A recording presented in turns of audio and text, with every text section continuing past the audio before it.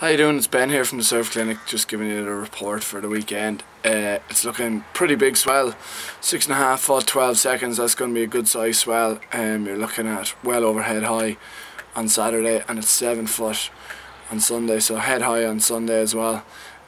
Big issue really is the wind. It's going to be onshore all weekend, 15 miles an hour Saturday roughly, and bigger again on Sunday. So it's going to be big and wild, loads of white water, lots of power around the beach.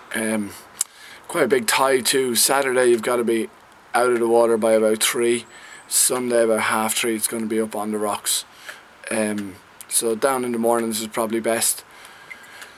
So big and messy all weekend really. The other good thing that's on this weekend is the West Coast Surf Club longboard competition. So lots of locals and guys down from Donegal and all over the country will be coming to compete on the longboard, so check it out. Starts at 8:30 on Saturday morning.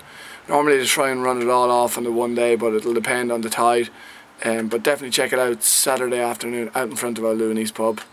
Enjoy your weekend. We'll talk to you. Bye.